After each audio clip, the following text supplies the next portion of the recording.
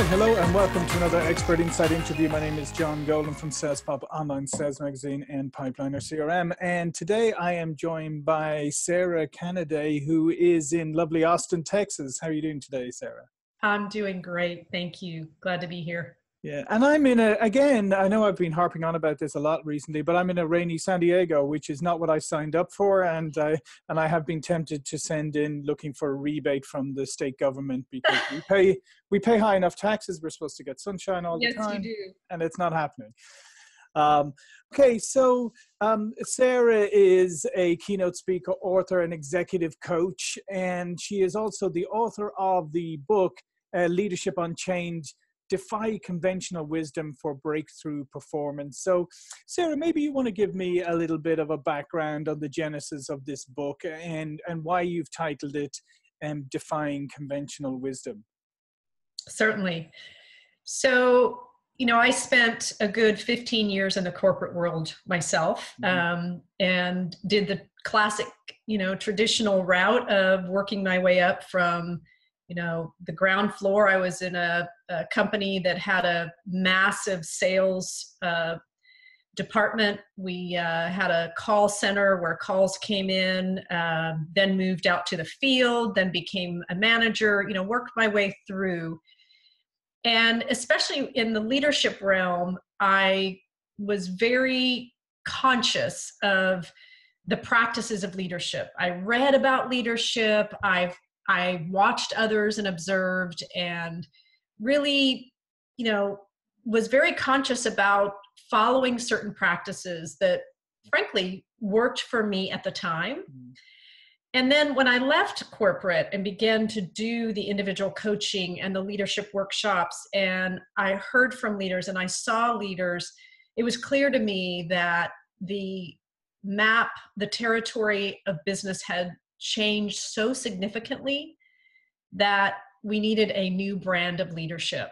And in fact, what I originally kept reflecting on is, wow, I did some things by the book and I wish I hadn't, because I think they limited my impact.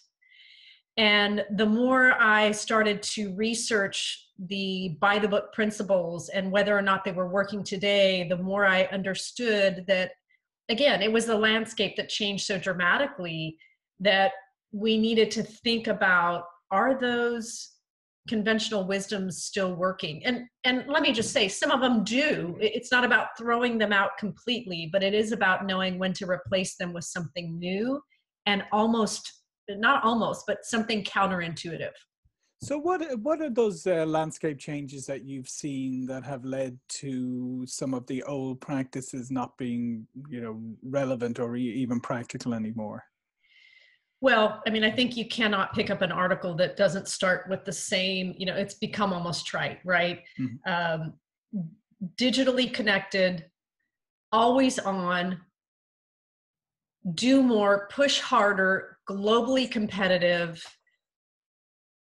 It is a constant push. And I think I see leaders that are overwhelmed and they're plagued by this, perfect storm of all of these things coming together, right? They're drowning in data.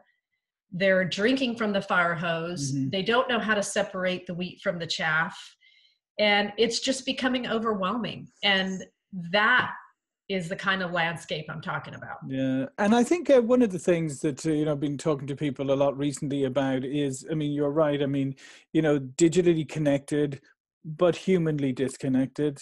We're overwhelmed with information. We feel like we're the busiest people the world has ever seen. But I would also argue we're the most distracted people the world has ever seen, because we can distract ourselves in so many different ways now. During the course of a day, we have access to everything we could possibly want to access. And so how do you then help people to figure out where they should really be focusing and how they cut out all of this extraneous noise?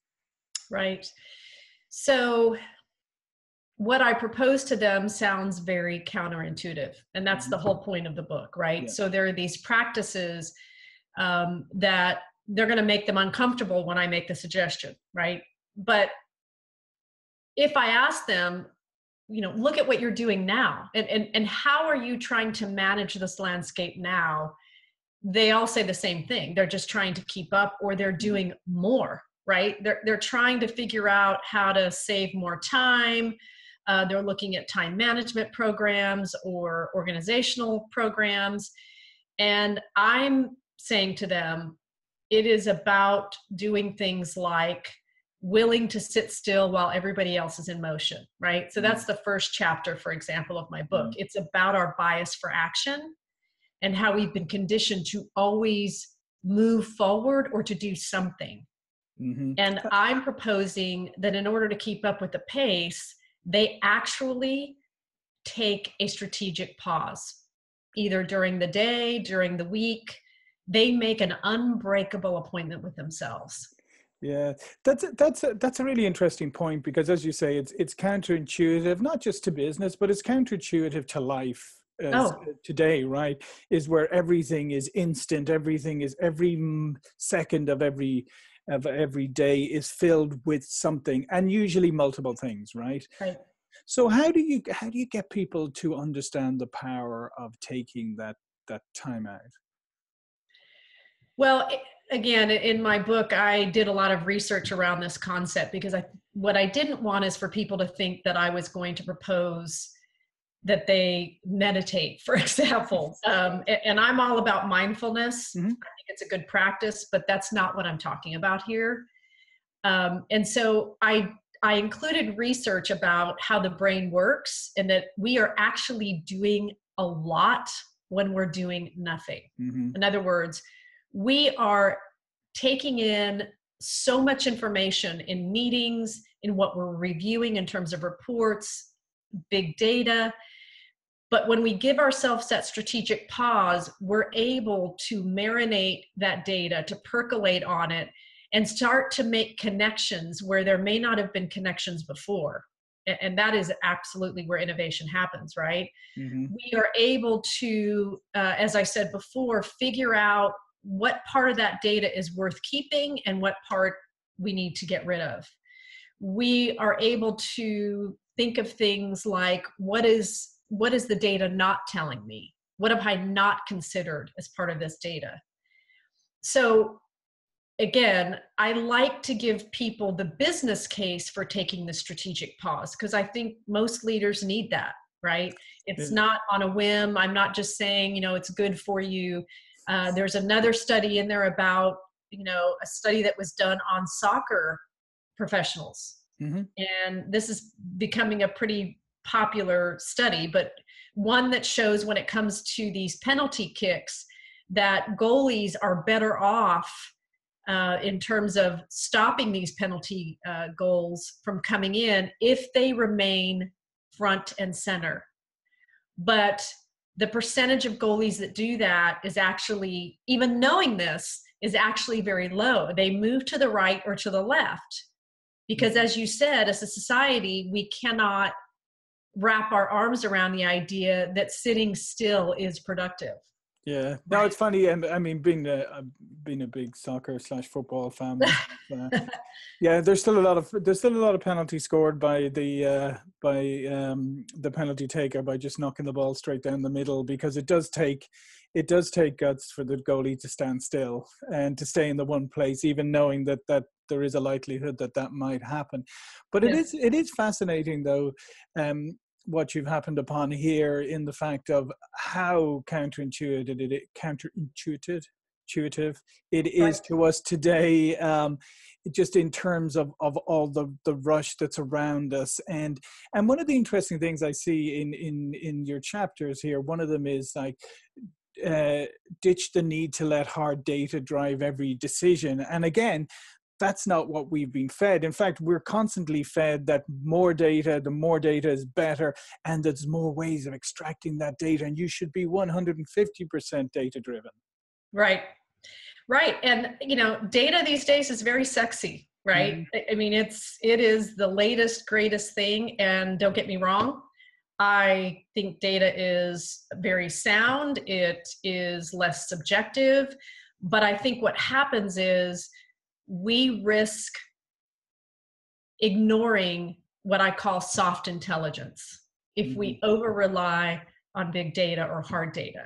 And soft intelligence to me is the why behind the data. So if we're looking at customer feedback or customer stats, then we run the risk of understanding why they ranked us the way they did, right? Because we're talking about numbers. We don't get to hear the why behind how they ranked us, or the why behind why they're using a product a certain way. We don't necessarily get out behind our desk and go watch our customers use our products and services in their natural habitat. So we miss out on what I call the soft intelligence if we over rely on hard data. So again, reporting more of a balance, it's not an either or, but there are certain times where I think we need to move beyond the data. Yeah, no, I would agree. I think that that an over-reliance on data, you do miss out on the nuances, right? And then the nuances are often where the real insights come from. Exactly. Yeah. And I know it's interesting, because I talk to a lot of experts, and that the breaking free from the expert trap. That's another interesting title that jumped out at me there. Yes, and I think leaders, many of them start out or are where they are because they were subject matter experts, right? And they were relied on that. They were rewarded for that. It's something they're proud of. And no doubt, I think a leader's job is to then transfer their knowledge. But in order to do that, I think you have to be as good at asking the right question as you are at having the right answer. Yeah. And so that's one place to start in terms of developing your team. If you have the answers, you're not sharing the knowledge, you're not developing your folks to understand how to get there on their own. But the other, I think, really impactful part of this is if they are willing to resign their position as an expert, then I think we get at the innovation part, because then they're willing to see things with fresh eyes. Right. And that's the other part of that chapter that I think is so critical. Yeah, and I think it's a really interesting from a leadership point of view. You're 100% you're correct. I think one of the most powerful things you can do as a leader, and this is something that I learned, in the course of my career in leading organizations, was that moment when somebody, maybe you're sitting with your executive team or whatever, and somebody asks you a question, and you just go, "Don't know. I don't know the answer to that. Does anybody know does anybody have an idea on that?" Because then you give then you sort of say, "Yes, I don't know everything. And that's the reason why I have all of you here, is because I don't know everything." Right. Absolutely. And again, I think we're conditioned to believe that is a career limiting move, or that it diminishes our credibility. And I would venture to say that in this day and age, again, because the landscape is so different, we cannot possibly keep up with and be the subject matter expert, the both functional and general leader at the same time. We've got to let some of that go. Yeah, I know, I agree completely, because there's things have gotten so complicated that there's a need for specialization in a lot of areas, and you can't possibly be an expert in everything. It makes no sense. Makes no sense at all.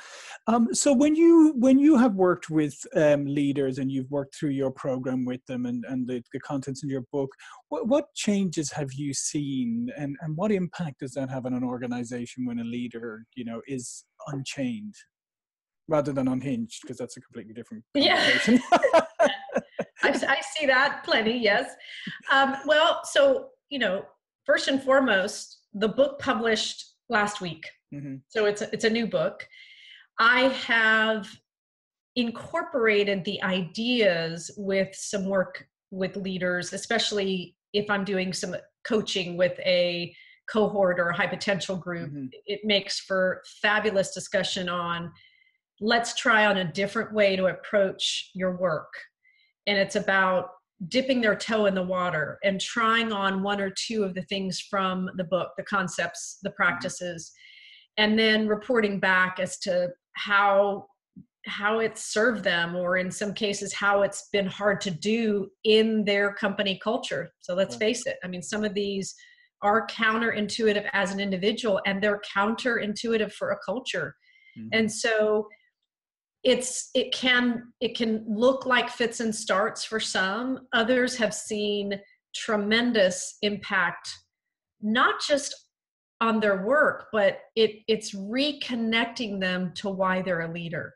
Right. You know, that's what I hear a lot of times, is that leaders feel like they're walking to-do lists and that they've lost the meaning behind their role, and they just are trying to keep up.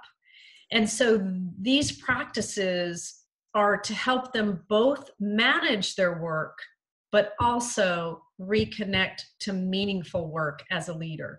And those are the two things that I've seen happen. The other thing we talk about, and that I've noticed, is that there's no doubt that what the expectation is for a leader is that they need to both do more and think more. Mm-hmm. And those two things run counter. And so these practices, I'm hearing leaders tell me, is allowing them to think more, not just do more. Yeah, and I think, again, you've touched on something, a very fundamental point here. And I do think if you talk to most leaders today, because we always have that, we'd always have that conversation about the difference between leadership and management. And yet I think leadership today has become just management on steroids in a lot of ways, because you're correct, because there's so many things to deliver. So the idea of reconnecting with what the purpose of leadership is and what your purpose as a leader is, I think that's a critical thing that people should definitely look at, because otherwise we're just kind of very good managers of lots of things, and we're not really ever taking the time out to be proper leaders. Well, and not, the company loses out, but the individual loses out. Mm-hmm. Because again, they're disconnected from the larger purpose of their role. And that's not just to develop their followers, but they want to grow even where they are, right? So going back to the resigning your position as expert, I think the third and probably most important factor in that chapter is that I think it's incumbent upon leaders to disrupt their own thinking. Mm-hmm. You reach a level as a leader, especially as a senior leader, where it's like the black belt analogy. People think the black belt is the epitome of success in that particular genre, but what they don't know is that really a black belt signifies you've not reached the ultimate. You are now ready to transform and learn from a new perspective. Yeah. And that's what I think. Yeah, being a martial artist myself, I've been doing martial arts for a long time. But you're absolutely 100% correct. Is people often think that your journey to a black belt, that's the journey. You get through your color belts and you get your black belt. The reality is the black belt is your beginning as a student. You've earned the right to be a student, and I think that's, to your point, I think that's a great analogy, because I think that's your point. When you get into a leadership position, it's like you've earned your right to be a student of leadership. That's correct. Well, this has been great. We're bumping up against the end of our time. It's been a fascinating conversation. And so before we go, Sara, I'd like to make sure that you tell people a little bit more about yourself, about how they can contact you. And as we said, the book has just been released. It's on Amazon, Leadership Unchained, Defy Conventional Wisdom for Breakthrough Performance. So if you want to tell people a little bit more about yourself and how they can find out more. Certainly. So you can reach me on my website, saracanaday.com, and that's Sara, no H, and Canaday, just like Canada, but with a Y at the end. Also happy to connect with your followers and your listeners on LinkedIn. I do have about a dozen or more courses on LinkedIn Learning that are leadership based, if they have interest in learning more about some of my leadership practices and principles. And, happy to connect on Twitter, Facebook, and, be of service as a speaker or, consultant for their leadership programs. Excellent.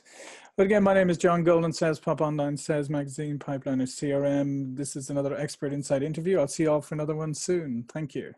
Thank you for having me.